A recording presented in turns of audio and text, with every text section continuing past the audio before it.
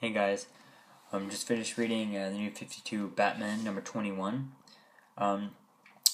This one was definitely interesting. I mean, the opening scene was definitely epic, but it was not. The rest of the comic book wasn't really too interesting to me.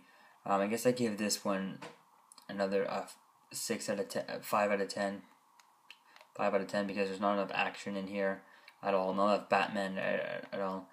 But definitely it's okay with the storyline. A lot of storyline in here.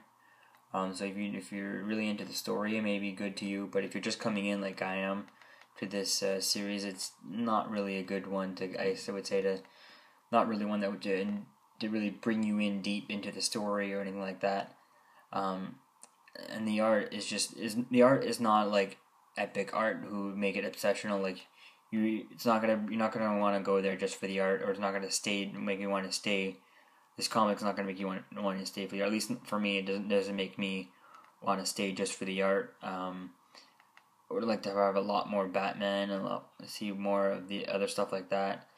I don't get the tie-in or why Batman. Actually, Batman ain't even in here. He was only in the beginning, which was kind of I don't know what it is. So I guess it's just not this one, not one for me. But yeah, I really didn't like this one. It was 5 out of 10.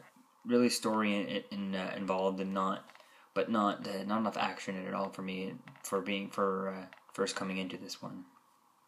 And that's all I have to say about that one. Peace out.